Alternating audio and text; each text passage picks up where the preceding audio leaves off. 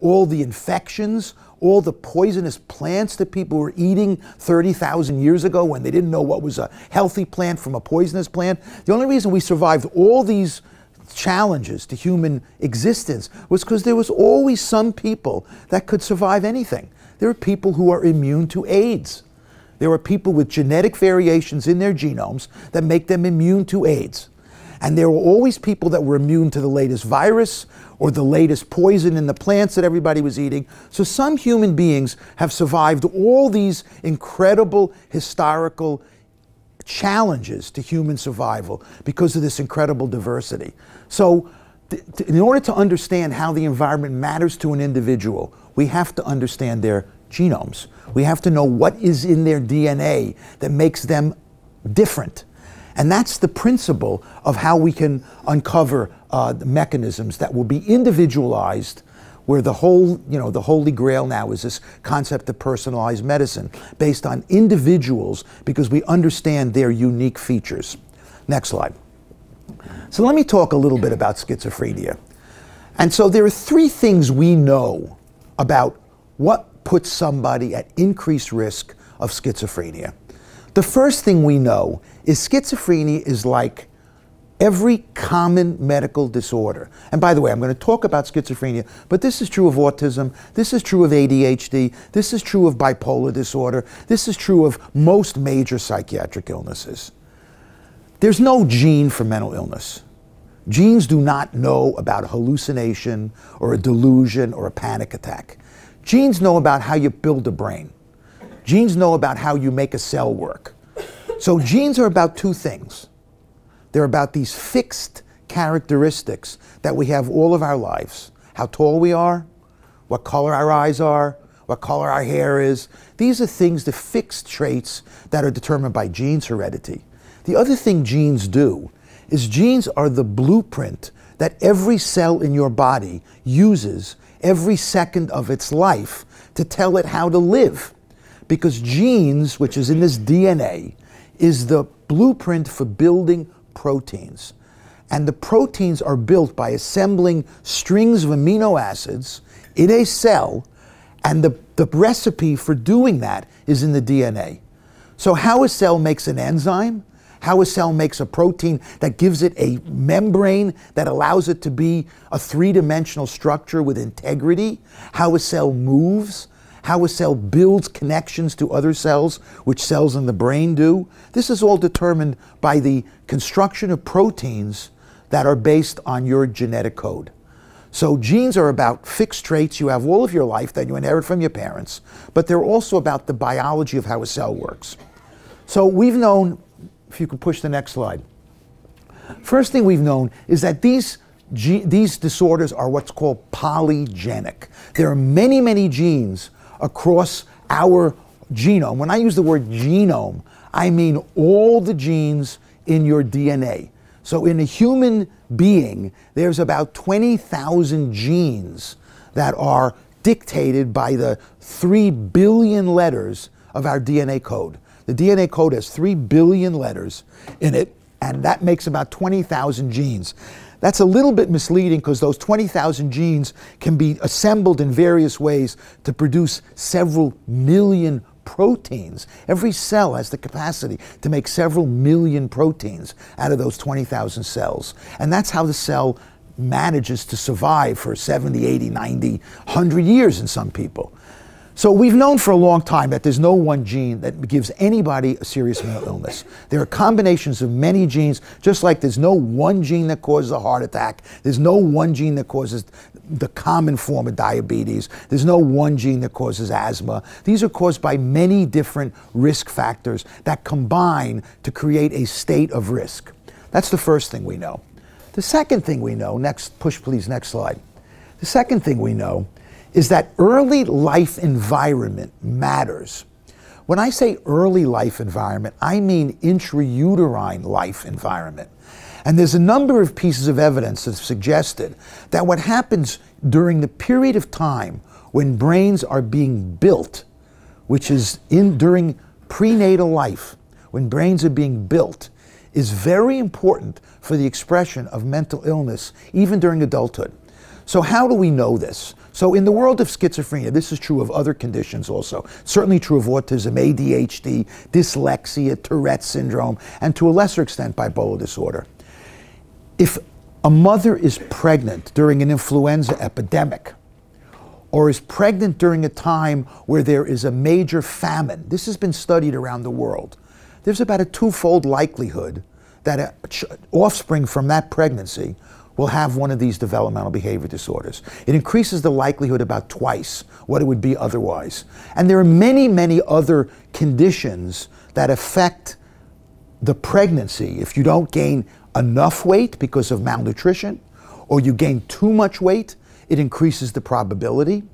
So many things that can affect what we call the intrauterine environment that nurtures the development of a fetus can affect how a brain develops that ultimately puts somebody at risk to manifesting these conditions later in life. This is what we call the developmental trajectory. The developmental trajectory, if you want to think about how this works, I like to use this metaphor of bowling. When you go bowling, you want to roll this ball, and if you want to hit a strike, the goal is to make that ball go right over that first arrow that's just to the right of the midline on the bowling alley, about 10 feet from the starting place. If you get the ball to roll right over that arrow and has a little bit of a twist, it's going to land in the strike zone. If the ball is 1 centimeter or a ½ inch off that arrow, by the time it gets to the pins, it's not a ½ inch off the pins. It's about 3 or 4 inches off the pins because it gets exaggerated as it moves down the alley. That's development. The destiny of that ball is determined based on its relationship to that arrow when it first hits that part of the alley. And as it moves down the alley, which is the period of development, this effect gets amplified. If it's 3 centimeters off the arrow, it's going to be way in the 7 pin. If it's 10 centimeters off the alley, it's going to be in the gutter. So this is a way of metaphorically thinking about how getting the trajectory right from the very beginning has long-term implications. We like to think that this is the genetics. The genetics is how much you are right on that arrow or not. What happens as the ball moves down the alley is that there is dust on that alley, which is environmental experience. And the dust can deviate the trajectory further by pushing the ball further to the right, or it actually could push it further to the left and rescue some of the genetic predisposition. Where the ball goes relative to that arrow is the genetic predisposition. What happens to it as it moves down the alley is the environmental experience that follows that developmental, early developmental phase. Part of the reason that we know that what happens in intrauterine life matters to your risk comes from studies of fraternal twins and studies of siblings from unrelated pregnancies. Identical twins share all of their genes. They are identical genetically. Fraternal twins are really just like siblings. They come from the same pregnancy, but they're completely separate genetically. And they're like any pair of siblings, they share 50% of their genes. All siblings are 50% identical, 50% different. Identical twins are 100% identical genetically. Siblings are 50% genetically identical. But if you look at the probability that if one member of the sibship has schizophrenia, what's the probability that the other has it? So if you're siblings from unrelated pregnancies, if one sibling has schizophrenia, there's about a 1 in 10 chance that the other sibling will have it. But if you're dizygotic twins, meaning you're the same genetically alike as siblings, but you share the same intrauterine environment, there's a twice greater probability than the average sibship that you would have schizophrenia. And this suggests that something about intrauterine life matters to risk for manifesting these conditions later in life, independent of genetical identity. Next slide. The last thing that we've known for a long time, which we have very little understanding of, is that all developmental behavior disorders, schizophrenia, autism, ADHD, dyslexia, Tourette syndrome, all of these conditions are 2 to 4 times more likely in males than females. And there's been no understanding of this at all. So now I want to tell you some of the recent research data that suggests a way of maybe understanding these phenomena. Next slide. So this is the current state of the genetics of schizophrenia. And I don't expect you to process this, but this is just to make the point of where we are in finding genes. So the whole landscape has changed because of the DNA technology revolution in medicine. We now can we can now measure, we can count everybody's DNA code. We can measure it, we can determine it. It's relatively inexpensive. When I started this in the late 80s, early 90s, finding genes was like a needle in a haystack. I like to say today it's high school biology. In high school biology classes, people do gene discovery because it's become very, very relatively simple biological research to find genes and to be able to study DNA. So we've known in the upper left-hand corner, this is just to show you if you have one member of your family with schizophrenia, what is the probability that you in the same family will have schizophrenia? So if you're one of identical twins, it's 50-50. And depending on how much you are related to the person who has illness, your probability drops off pretty quickly. So if the general population is a 1% chance that anybody has schizophrenia, if you're a first cousin, you've got a 2% chance. There's a twofold increase compared to the general population, but still very small. If you're a fraternal twin, it's 70%. If you're a child, it's 13%, etc. So this was the data that showed that these things ran in families. But now that we can measure genes directly by doing DNA analysis, there have been 3 different ways people have found genes for schizophrenia. The first is to actually read every single letter in the DNA alphabet in the parts of the genome that make proteins. And what's been found is about 1 out of every 200 people with the diagnosis of schizophrenia has what's called a mutation. They have a rare change in a DNA letter that affects the amino acids in a protein and affects the function of the protein. And about 1 out of every 200 people that we diagnose with schizophrenia, which is rare, an infrequent thing, has a mutation that likely is a major factor in the fact that they're ill. And because that mutation is making a particular protein not work right. There's another 2% of cases that have a larger change in the DNA code involving either the loss of segments of DNA.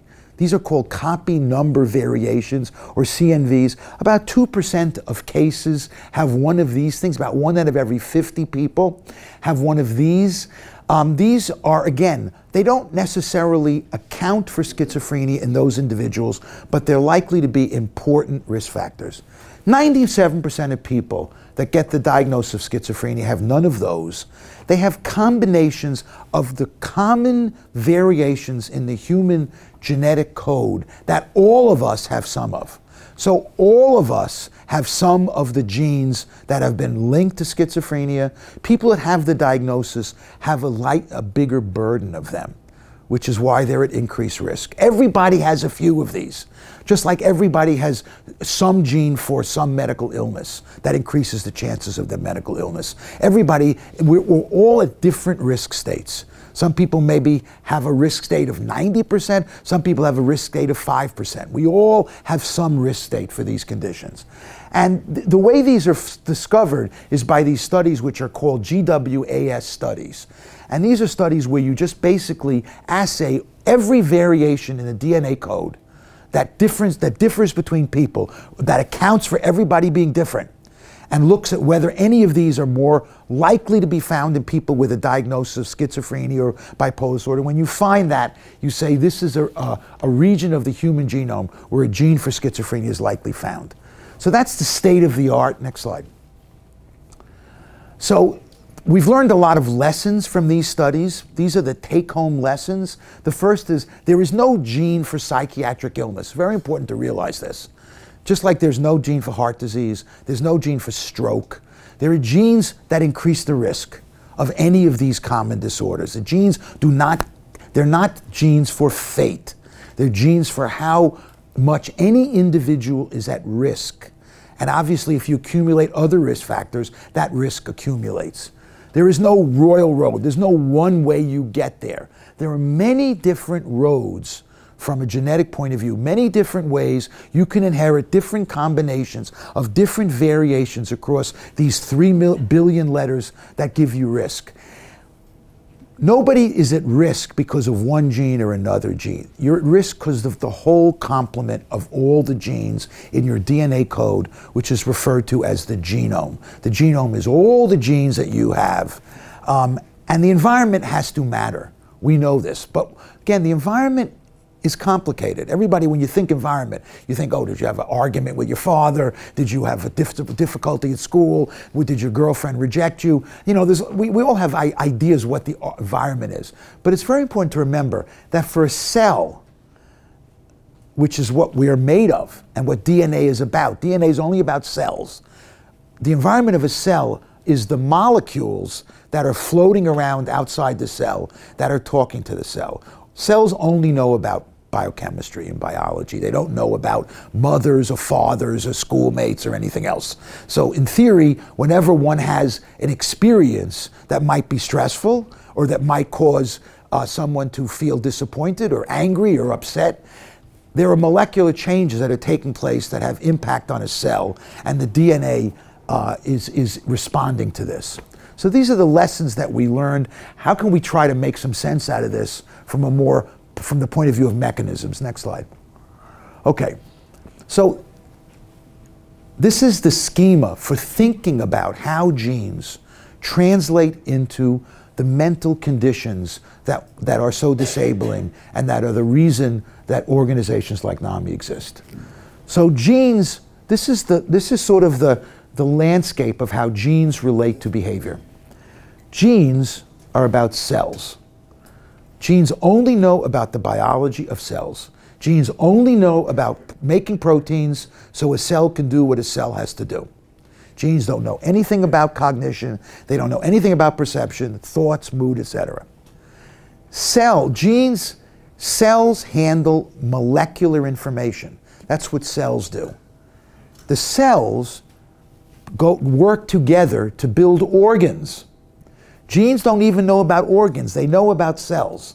But cells become tissues. They become organs early in development.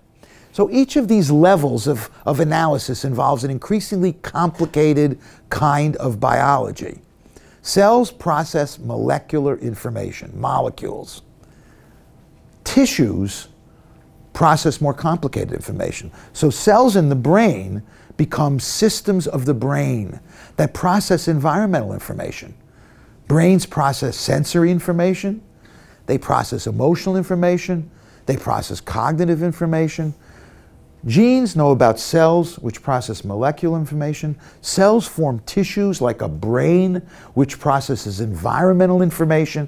And what we call behavior is presumably how these multiple levels of increasingly complicated biological function are observed by us in our complex social environments, that we see that the outcome of all of this. So to understand how a gene, through this big red arrow, ultimately has anything to do with behavior, we have to understand how it affects these cells and how the effects it has on these cells affects the building of a brain and the tissue and the circuits that these cells are important for. Ultimately, psychiatric illness is about how the brain processes information in the environment. That's how we recognize it. Let me give you a metaphor, which I'm very fond of. Next slide.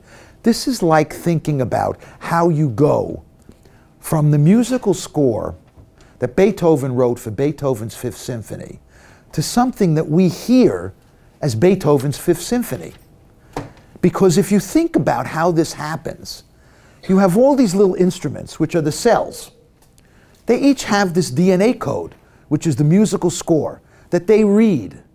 This musical score has absolutely no meaning whatsoever, except that the cells know what to do with it, which is the violins or the brass or the percussion or the strings.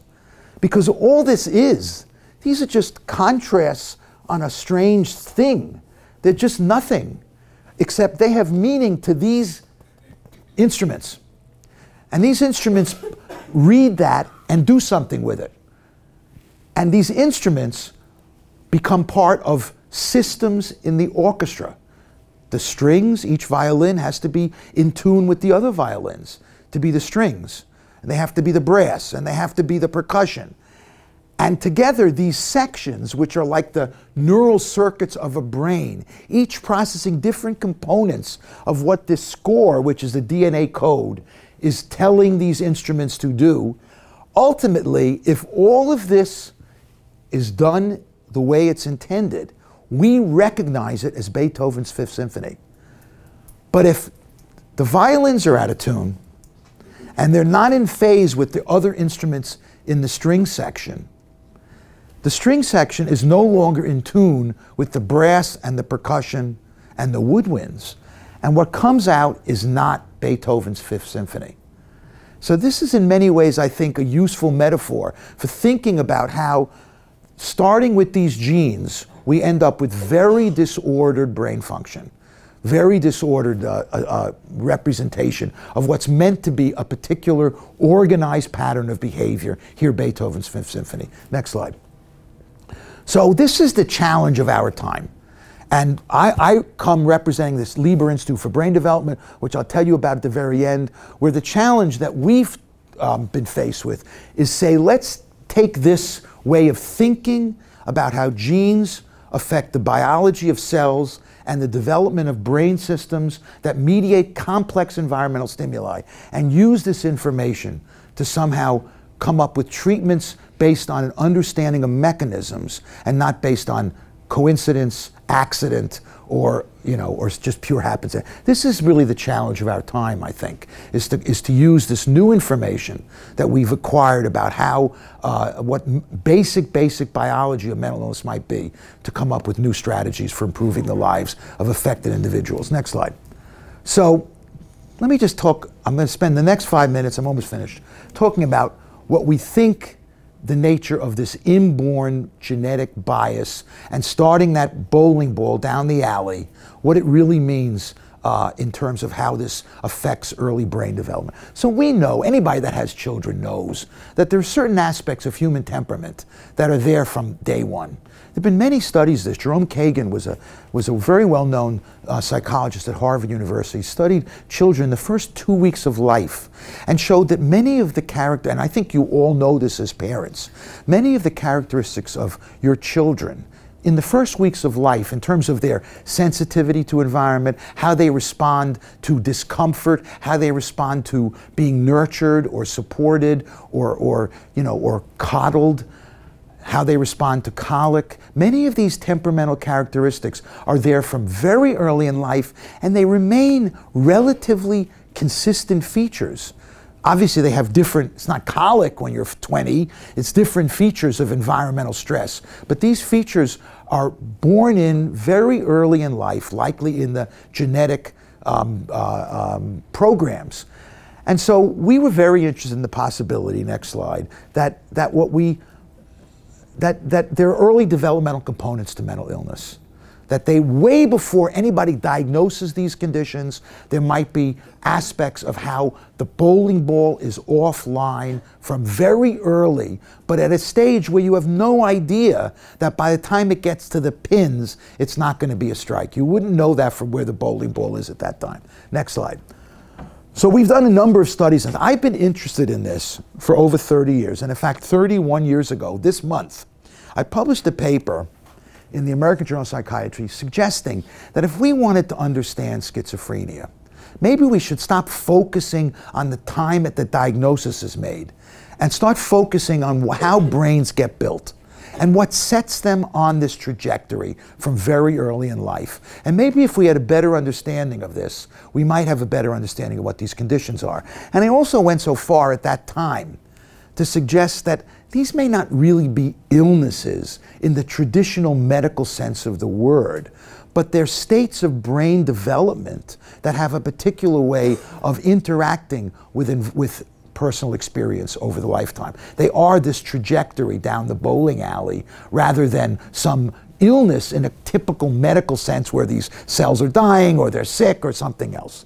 So there have been many, many studies now, next slide, of people with schizophrenia. These are mostly done in Europe, where there are these big population-based public health registries where you can look at every person ever hospitalized in a country like Sweden or Denmark or England, and you have all this early life history data on them. And many of these studies were done showing that people who are diagnosed with schizophrenia as adults have subtle variations in development from very early in life. So for example, it's been shown in Finland, Denmark, Sweden, and England that as a population, the people who are diagnosed in their 20s with the diagnosis of schizophrenia sit up on average, not any individual, but the whole population. The average human being sits up at 26 weeks of age. That's the average. Some human beings sit up at 24 weeks, some sit up at 25 weeks, some sit up at 27, 28. But the average, right in the middle, 26 weeks. The average person who is diagnosed with schizophrenia in their 20s sits up at 28 weeks, 2 weeks later. About 23% of patients with schizophrenia as adults had enuresis as children. That's about 2 to 3 times the normal frequency of enuresis. Enuresis is bedwetting up to age 10, after age 5. It's not an uncommon thing, and because somebody has bedwetting when they're 10 years old, most of these people will not develop schizophrenia, and most people grow out of it and are perfectly fine. But as a population, there's more of this associated with schizophrenia. First words are a little bit later in people as a population, not in every person, but the mean, the average, the tendency. All of these findings, which have been found in many, many studies, suggest that the trajectory for all these classic neurological milestones is slightly altered very early in life in people who will later manifest schizophrenia. I want to emphasize that if your child sits up at 27, 28 weeks, that doesn't take the child to a pediatrician. There's nothing wrong with that. And it doesn't mean that most of those people will be perfectly normal. But as a population-based statistic, it suggests that there is a tendency in people who will later manifest schizophrenia that there was a slight deviation from this trajectory, presumably because there was a slight deviation in how the programs of building brains to negotiate these milestones was slightly altered. Next slide. So, next slide.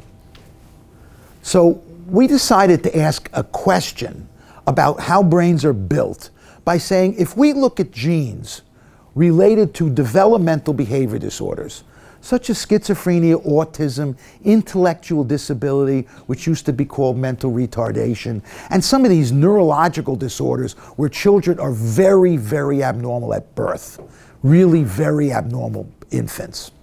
If we look at the genes related to those conditions, and they have something to do with how a brain got started from early in life, we could reasonably imagine that the genes related to these conditions have to be active in the development of a fetal brain. They should be turned on during fetal life. And they should be more turned on during fetal life than in life after birth, because if they're about building the brain, since genes encode the proteins that build things, if they're about building a brain from the beginning, the genes that have been found for these things should be found in fetal brains that turned on. They're up. Genes are turned on, meaning they're making all these proteins. We also looked at things like Alzheimer's disease and Parkinson's disease of late life. Those should not be turned on during the fetal time period. They should be turned on later in life. Next slide. So we did this, and this is done at the Lieber Institute for Brain Development, which is one of the resources, I'll talk about it in a few minutes, is we have made a major investment in acquiring human brain material. We have now over 2,400 human brains that are donated by the next of kin of people, most of whom come from medical examiner's office, unexplained deaths, and they're donated by the next of kin for medical research. And so we also have a large collection of brains of prenatal life, brains that of fetuses that for one reason or another did not survive. Next slide. So when we did this, this is a paper, it's not worth looking at it, it's just to show you how these things look in the literature. We looked at how these genes changed across human development from the second trimester of fetal life to age 90. And we looked in a whole group of normal human brains to understand how genes got turned on and turned off at different stages of life. We did a whole bunch of analyses of this. And next slide. And this is what we found. We found that genes for schizophrenia were much more abundant during the fetal life period than they were postnatally. The genes that have been associated with schizophrenia, these are statistics, and just to make the point, it's not to get any of the details. The statistics were that if you had, that the genes, even in the normal human brain, that are related to risk for schizophrenia, they are much more abundantly turned on during the life of a fetus than they are during later life, suggesting that they have something to do with getting the brain going from the beginning. We also found that Alzheimer's disease and Parkinson's disease were differentially expressed as genes across the lifespan, but in contrast to schizophrenia or autism or intellectual disability, which were genes turned on during fetal life, more so than after birth, the genes of autism, of Alzheimer's and Parkinson's disease were turned on late in life compared to fetal life. So what this study showed was that the time of expression of turning on these genes related to these illnesses bore some relationship to what we think is going on in the brains of people that suffer from these illnesses. Next slide. The other thing we were very interested in is trying to understand the environment. So there's a way that geneticists study the environment, because the environment affects how genes are turned on and off. So there's no bigger change in the environment in the life of a human being. Nothing comes close to it, to be going from being a fetus to being alive postnatally. That is the biggest change in the environment that a human being experiences in his lifetime. Not a surprise. You would expect that this is a major change. For all systems are now exposed to stimuli that never existed before. Every cell in your body, whether it's a liver cell or a lung cell or a kidney cell or a brain cell, every cell has exactly the same DNA, because it all starts from that fertilized egg. The fertilized egg has half its genes from the father, half its genes from the mother. That fertilized egg starts to divide and forms all the organs in the body. It has the same DNA, every cell, but a liver cell knows that it's not a lung cell, and it knows it's not a kidney cell, and it knows it's not a brain cell. How does it know that? It knows that because of something called epigenetics, which is that there are proteins that coat DNA, and there are different chemical changes that happen to the DNA that allow certain genes to be silent and other genes to be active. When I say active, I mean they're making proteins, because that's what genes do. Because a liver cell has to make liver proteins. It can't make lung proteins. It can't make kidney proteins, because that's not what a liver cell's meant to do. So the way cells regulate what their identity is by this process called epigenetics. And epigenetics puts little chemicals, like these chemical groups, onto the DNA to change the landscape so that only the genes meant to be turned on by that cell are turned on, and the genes meant to be silent stay silent. That's how you differentiate tissues. It's an epigenetic process, because you have to deal with the fact that every cell is exactly the same DNA. So there has to be another mechanism that makes cells know what cell they're supposed to be. Now, the environment affects this process called epigenetics. So if anything that I say tonight, which is a challenge, stays with you a week from now, How does it stay with you? How do you remember this stuff? What happens that makes you remember it? What happens is, if you remember it for a long period of time, there has been a change in your DNA. Not the code, not the sequence of letters, but the chemical superstructure that changes what genes get turned on and what genes get turned off. That's how you make a new memory. You make a new memory because you make new connections between cells. That requires the building of proteins. That requires turning certain genes on. That's how you learn things. You can't learn anything unless you make new proteins. You can't make new proteins unless you change the availability of genes in your DNA to be turned on or turned off. That's epigenetic. So we can measure how the environment is changing what we call this epigenetic. It's called epigenetic because it's on the surface of the genes, not the code itself. It's not changing the code, it's changing how turned on or turned off different parts of the code are. Next slide. So we did this exact same thing.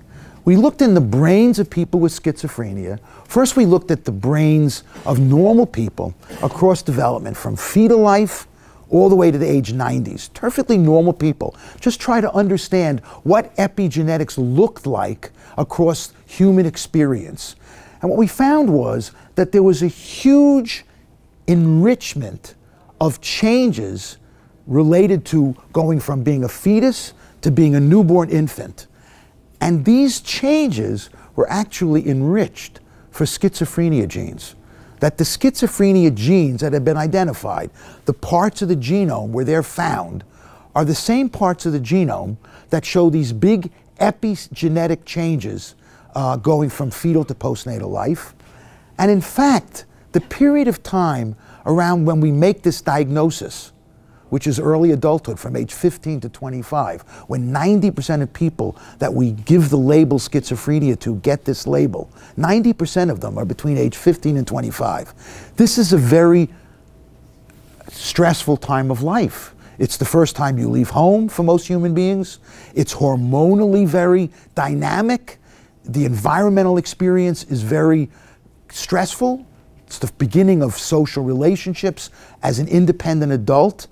We anticipate that there are many epigenetic things happening to your genome because of that time of life. You have to learn how to live independently. You have to learn how to manage all these hormonal things. You have to deal with all this environmental complexity, all the stresses, strains, temptations, all this stuff that happened in late adolescence.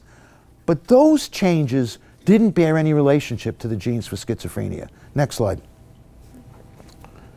So the last thing we did was we said, okay, we have brains of several hundred people who died with schizophrenia during life. And we have brains of hundreds of normal people. Let's look at how their epigenetic landscapes are different. These are in many ways the tombstones in the genome of environmental experience. And we know that the environmental experience of somebody with schizophrenia is very different from the environmental experience of somebody who doesn't have schizophrenia. First of all, the patients take drugs, which obviously affect their brain and affect the epigenetic state of their genome. They have medical problems. They have stresses, psychological stresses that are unique and very serious, not experienced by the average individual. We would anticipate that there are many, many of these environmental influences that change these measures of what we call epigenetics. And we asked the question, if we looked at patients with schizophrenia whose brains we have, and we look at where the epigenetic changes are different, which are the telltale signs of how the environment affected them, what would we find those differences to reflect? Would they reflect what happened to them when they got ill clinically in their 20s?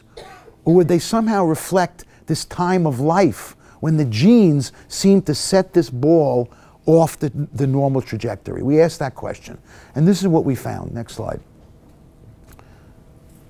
We found that there was about 2,000 places across the genome where this epigenetic difference was found between patients and controls. 2,000 sites where the environment had left a mark on the genome saying that the environmental experience of individuals with this diagnosis differs in terms of how it affects their genome. and how it affects genes being on and off from normals. But the amazing thing was, even though these people die, most of our brains are people in their 40s. Many of these are suicides. Some of them are accidents. Even though these people have been ill for 20, 25 years, the differences between the patients and the controls reflected fetal life differences and not differences that occurred when the diagnosis was made.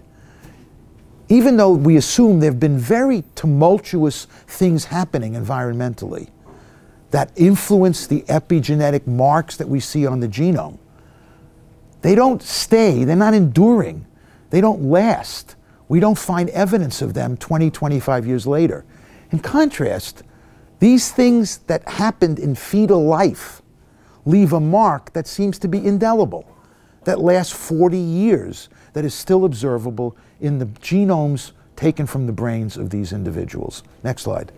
So these findings have suggested that risk factors for schizophrenia, these are the things that set that ball rolling slightly off that arrow. Both the genetic ones and the environmental factors that leave a mark in the adult brain are principally related to early brain development and not to the tumultuous time of clinical diagnosis. So now the last question I want to address is, what is happening during this early fetal period that might be creating this kind of problem? Next slide. So we've been very interested in trying to look at how genomic risk and early fetal development combine to increase risk for schizophrenia.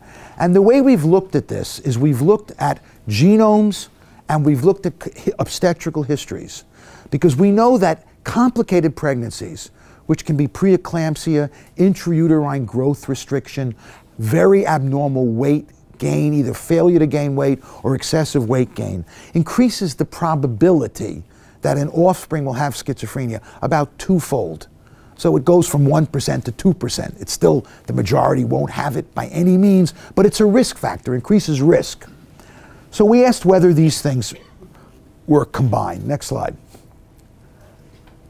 And basically, we found they were strongly combined, they were strongly related to each other, and it led us to ask this question of whether or not, is it possible that these genes are interacting with obstetrical difficulties because they somehow influence the health of the placenta? Next slide. And so we were very curious as to what is going on in the placenta. So we've been studying how schizophrenia-related genes that have been identified from all these clinical studies influence the biology and health of the placenta. The placenta is formed principally from the fetal genome. Very little of the placenta comes from the mother. 90% of the placenta comes from the fetal genome. So we studied the placenta coming from the fetal genome. This is not a mother thing. This is a fetal thing. And what we found was, next slide, that some of the schizophrenia genes sensitize the human placenta to environmental stress. Many stresses during pregnancy influence how inflamed the placenta gets. The placenta is an organ. It's very interesting because if you think about it, the placenta is the most neglected human organ. There is no organ taken out of a human body that is paid less attention to than the placenta. In fact, it's the only organ taken out of a human body that doesn't routinely go to the pathology lab to be looked at under the microscope. It's generally thrown in a silver bucket and thrown out, which is unbelievable when you think about it. I mean, obstetricians look at the placenta to make sure it has all the appropriate blood vessels, and then it's thrown out. There's been almost no research done on the human placenta, yet the human placenta is the critical organ for nurturing the fetus in development. And it's a critical organ that provides an immunological barrier between the mother and all the maternal proteins and the fetal proteins.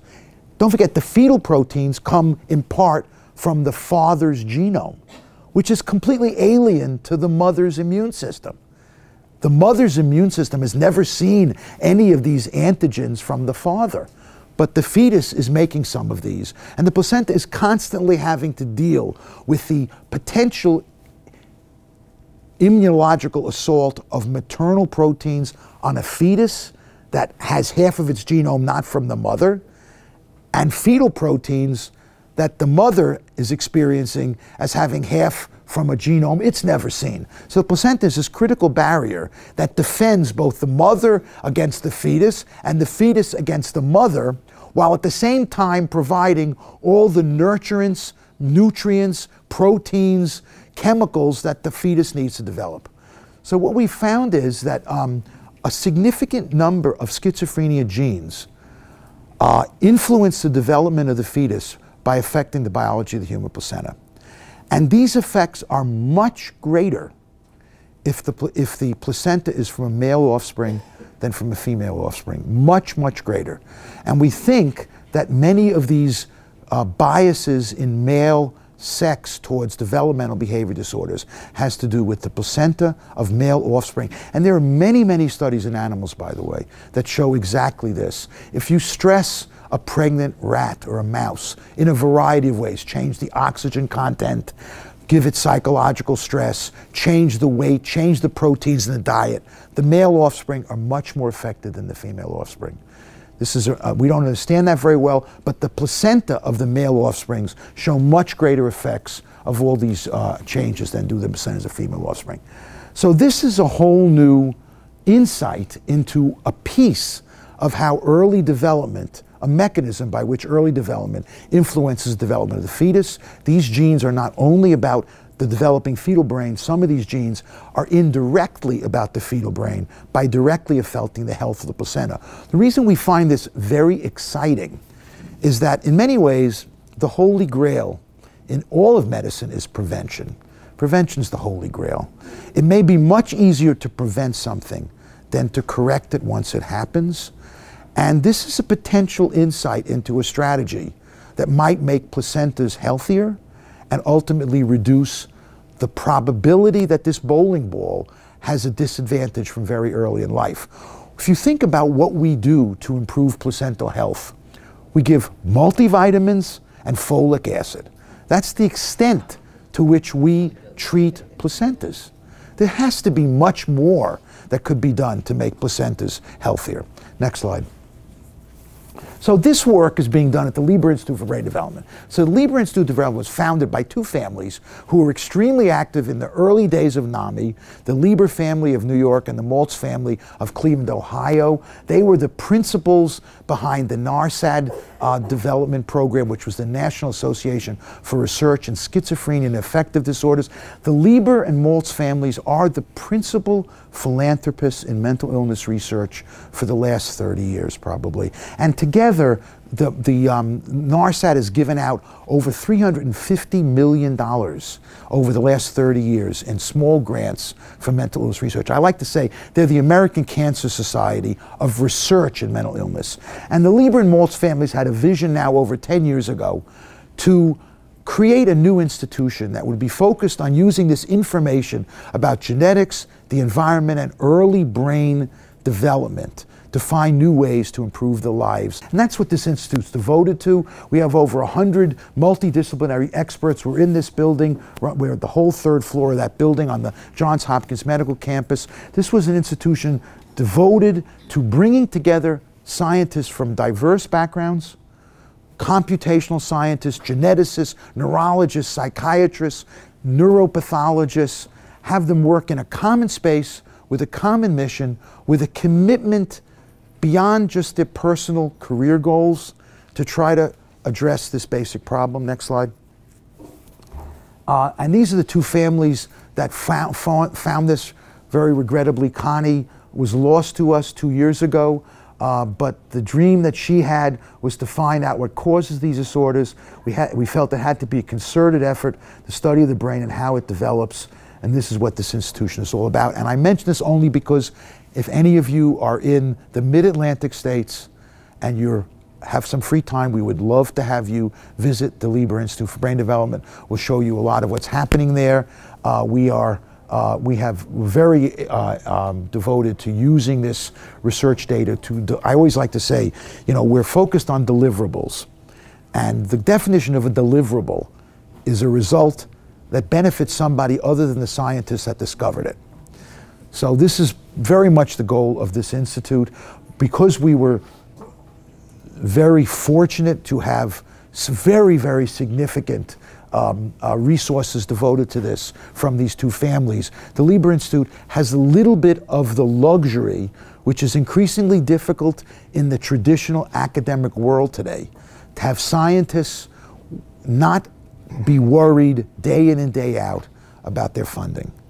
Because this is, unfortunately today, a very difficult environment for scientists. Somebody like Dr. Nemiroff has managed to support large number of very gifted scientists for a long time by finding ways to put support together. It's very difficult. So we think this is an opportunity to maybe have some capacity to not be preoccupied with that. I think that's it. Next slide. Yeah, these are the conclusions. So complex behaviors are the result of multiple factors that interact biologically. Genes are the first objective clues to the causative mechanism of psychiatric disorders. Genetic risk for schizophrenia, genetic risk. Again, when I talk about risk, I mean puts you on a precipice. It doesn't mean you've fallen off the edge. It just means you're a little closer to that precipice. Involves principally genes showing transcriptional and epigenetic changes, epigenetic being changes related to environmental experience, related to early fetal life, and not for changes around the time that we make this diagnosis, which is very curious. The most significant genetic variants detected by current studies contribute to risk of schizophrenia, at least partly, by converging on a developmental trajectory that's sensitive to intrauterine and perinatal adversity and linked with abnormal placental function. I haven't gone into all the details of this, but we've shown that these genes are related to how abnormal a placenta is. Gene-environment interactions influencing placental biology may account for the higher incidence of schizophrenia in males compared with females. And the last slide, if you just push it one more time. Preserving prenatal health, whatever that means, because we don't really know how to do this better than multivitamins and folic acid. But now that there's a new frontier, we think in research about brain development related to placental health, there might be some new insights how to do this, may present a primary form of prevention of schizophrenia, especially in males who are at high genetic risk. So that's what the state of the art is in terms of work we've done at the Lieber Institute for Brain Development. I'm very interested in your questions, comments, thoughts, reactions. Let's do it. Thank you very much. And I'm going to tell you that these microphones work. If you press the bottom, you'll be able to ask a question.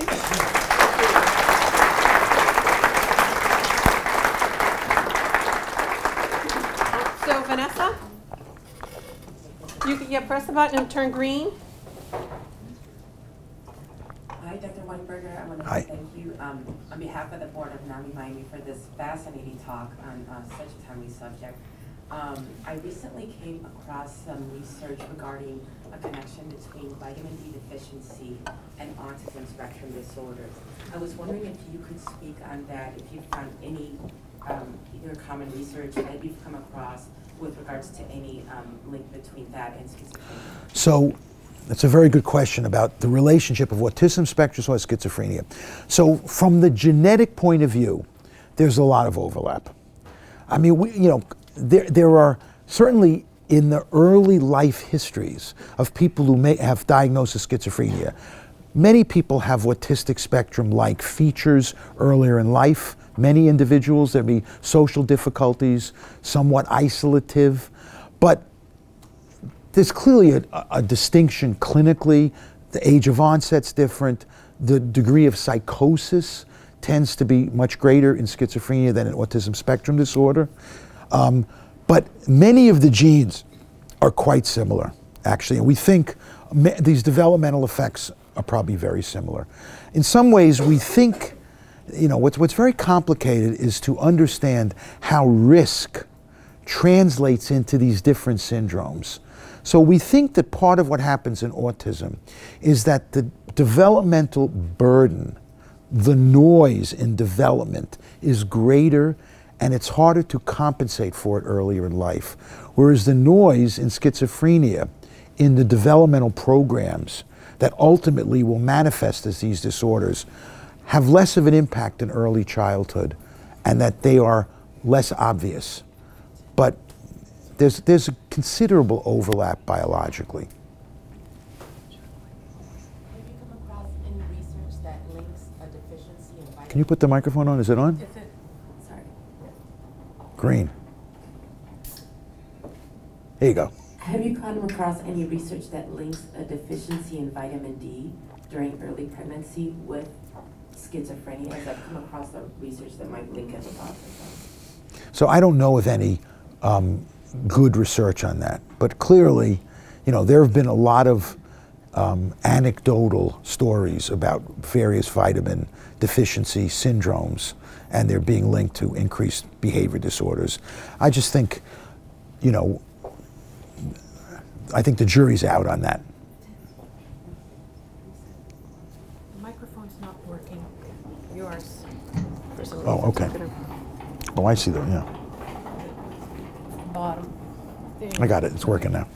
What are the principal organs of the brain that are affected or that affect schizophrenia? And what is the most popular treatment that you can? Okay, so good, very good question. What are the principal organs? When we talk about that, we talk about circuits. That's the way people talk about it with the Not so brain. much, you got organs and parts of the brain. Yeah, parts of the brain, correct. So the word that neuroscientists use is circuits. So, you know, again, every cell has the genetic risk. So the real issue is there are probably many parts of the brain affected, but there are some that mediate the features, the behavioral features that allow us to recognize that this illness is affecting somebody's ability to function. So there's been a lot of focus on the frontal lobes, because the frontal lobes have to do with judgment, planning, following through on action, being able to understand that what you see is not necessarily what you get, because part of being able to negotiate as a human being a complex environment is you have to not be taken in by every stimulus that occurs to you. And part of the problem many patients with schizophrenia have is they will be distracted by stimuli that are not critical to what they're trying to accomplish at any given moment. And they have difficulty weeding out the critical stimuli from the less relevant stimuli.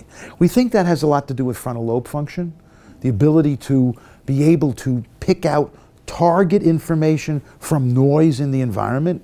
Because if you can't do that, you can't really follow through on an organized plan of action. So, and many of the memory problems we think are frontal lobe problems. There's also other areas related to emotional function, like the hippocampal formation. So you know, again, the areas that have received the most attention in research have been the so-called hippocampus, which is about storing memories, forming memories, but it's also about attributing meaning to environmental stimuli, and the frontal lobe, which is about using information to guide behavior in a environmentally appropriate way. And so we think those are the two regions of the brain that, at least by virtue of not working as well as they might, they translate into some of the behavioral features that are most disabling. Neurochemicals. What in a schizophrenic person is there a neurochemical that's So we more don't, or less? So that's a good, you know, so there have been many theories over the years. So, you know, the most popular theory of schizophrenia for a long time had to do with this chemical called dopamine. And this was based on the idea that every antipsychotic drug that we use affects this chemical called dopamine. And it's probably true that dopamine contributes. I always like to think that dopamine is like the volume control on the radio. It doesn't set the channel, but it sets the amount of noise coming out of that channel.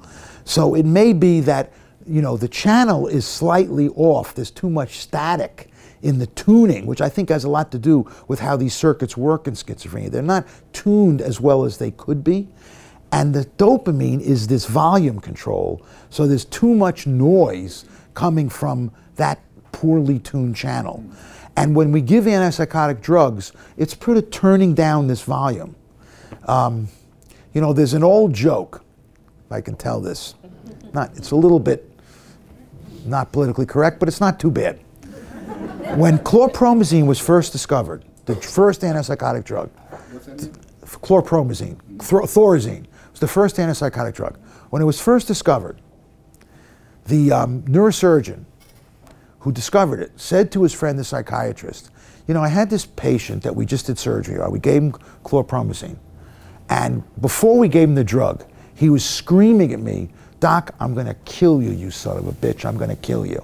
After we gave him the chlorpromazine, he was sitting quietly in the corner with his legs crossed, saying, I'm going to kill you, you son of a bitch. I'm going to kill you, you son of a bitch. So that may say something about how it works. Yeah.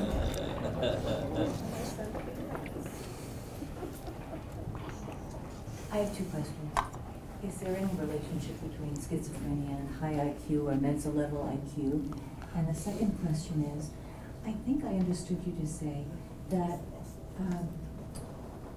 besides genetics, there's no relationship between, let's say, early child abuse or early childhood adversity to the development of schizophrenia. What was that last comment? Make that last comment again. I understood you to say that there's no relationship other than genetics to the development of schizophrenia, so that maybe an early childhood adversity, child abuse, would not be related to schizophrenia. Is that true?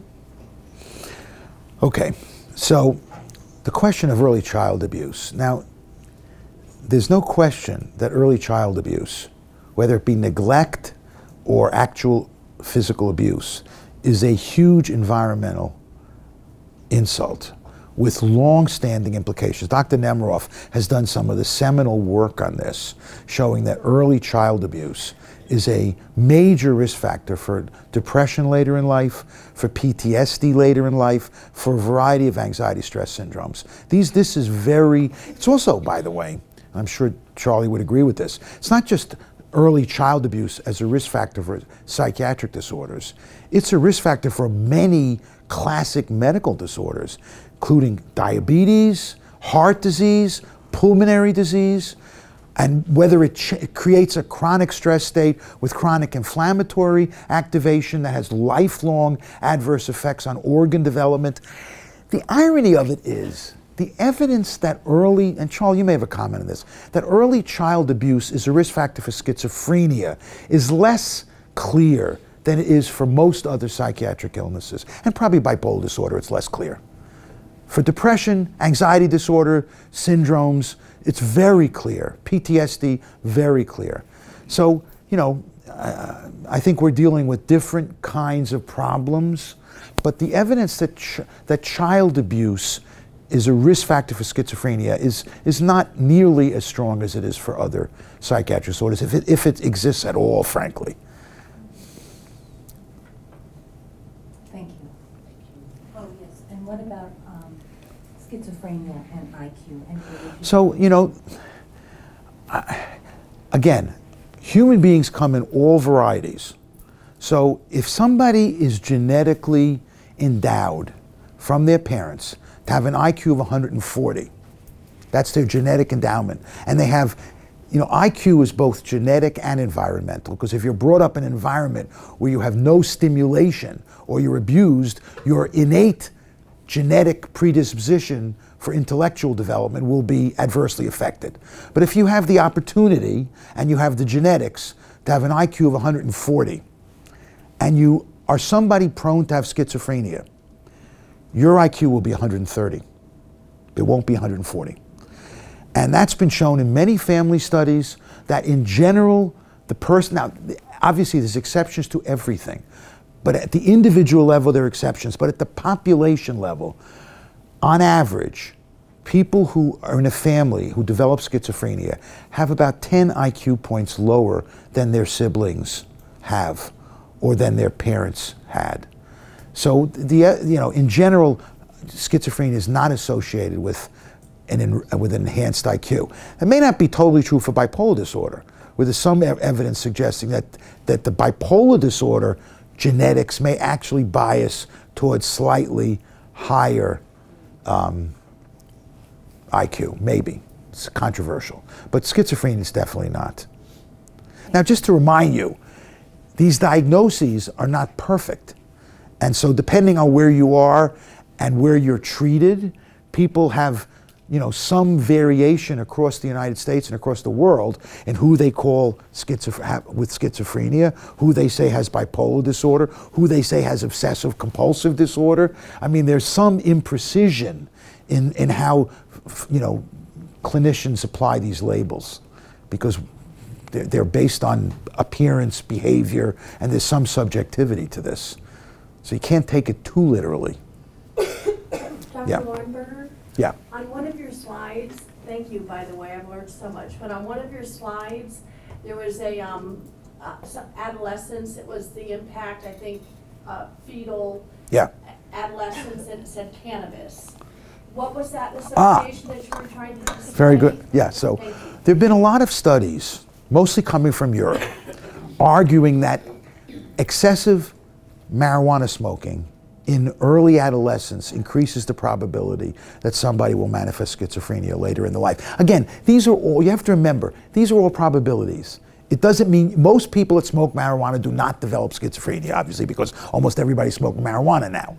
So most people don't develop schizophrenia. But there's some data suggesting the reason it's controversial, it is controversial. It's not controversial that early marijuana use, early meanings aged 12 to 15, is associated with increased probability of schizophrenia. The controversy is it a cause or is it an effect? In other words, are the people smoking marijuana at 15 already experiencing symptoms? They're anxious, they're uncomfortable, and the marijuana smoking is a way of relieving anxiety. So that's why it's controversial whether it's a cause or its effect. But the association, which does not imply cause or effect, the association is probably real. By the way, now that we have the whole West Coast now, the entire West Coast, Washington, Oregon, California, recreational marijuana use is legal. So we're going to have much more data about this. There's no question that smoking marijuana causes car accidents, by the way. This has been a huge finding now. Fatal car accidents in Colorado. Something like 40% of them have been smoking marijuana. So, it doesn't protect you from having a car accident. Yeah.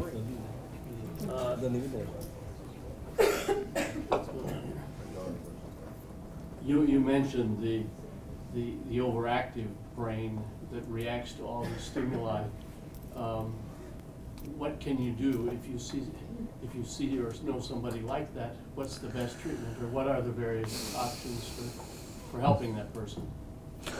So, I mean, there's no substitute for having a person treated professionally by a competent psychiatric care program. There's just no compromise. There's nothing superior to that. And the best treatment is certainly medical treatment combined with family and environmental structured treatment. I used to get into these arguments about the role of talking treatment in schizophrenia. And it's ridiculous to think there's no role for it.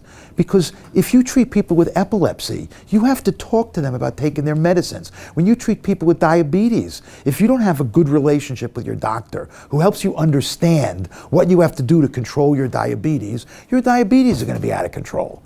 There's nothing that makes having mental illness any different.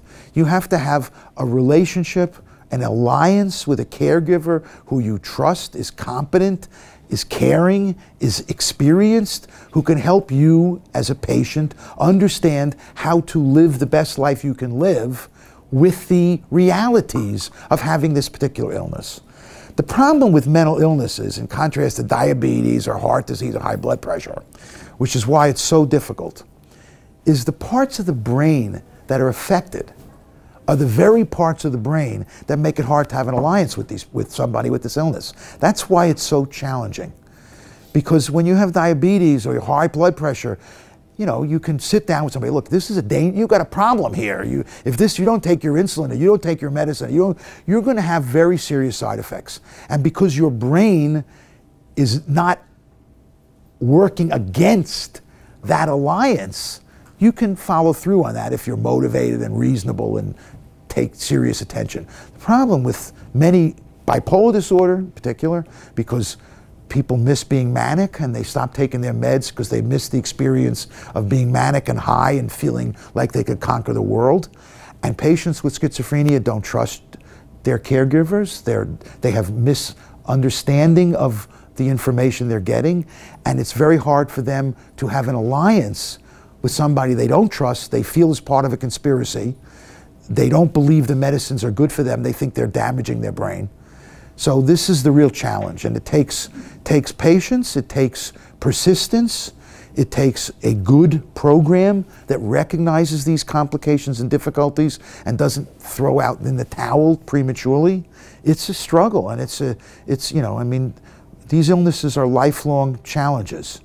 But the reality is people can do well, you know.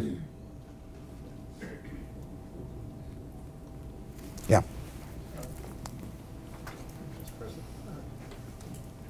I want to go back to the womb for a moment. Yeah. Is it possible that the use of it's green? Is it possible that the use of like hormones like Vera to help the egg attach to the uterus could have caused the problem? I don't know. So again, I think the question's a very important one because you know, obviously there has to be much more work done to understand how many things that happen during a pregnancy affect the health and biology of the placenta. There's just so little known about this that it's obvious. Now there's a change happening actually. The National Institutes of Child Health and Development, which is this big institute, NIH, has a big placenta initiative now. It's like people have woken up to this idea that this has been completely overlooked and ignored for a very long time, that you could make, you know, placenta is a biological tissue. It's a very complicated biological tissue. There are many proteins and chemicals made by the placenta that are critical, that are critical for fetal development. And so we've done very little to try to improve how that operates, just very, very little, nothing. I mean, as I say, it's multivitamins and folic acid, which is silly. When was it kind of used experimentally and developmentally? I think this is a whole new area of research that has to be explored. You know, there's a lot of sensitivity to giving pregnant people any chemicals. You know, so there has to be a new science developed that does not penetrate the placenta, that does not get to the fetus, but that somehow works at the level of placenta directly. Again, I think my guess is over the next 5 to 10 years we'll be seeing a lot more work exploring this question.